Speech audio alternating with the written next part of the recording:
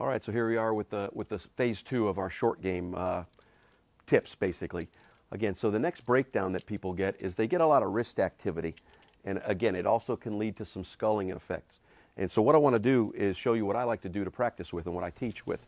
So you take basically any alignment rod, stick it down into the butt end of the golf club so you create an extended period, or an extended piece, if you will. Now what we're going to do is we're going to work on using our body to pivot and to keep the hands quiet. So if we hinge too much and unhinge too early, we're going to hit ourselves in the rib cage with this thing. So in order to avoid that, we need to basically have a little less wrist activity and then allow our hips and our body to pivot through the impact zone. And you'll notice that this won't hit me. So I'm going to go ahead and hit one there, showing you that technique.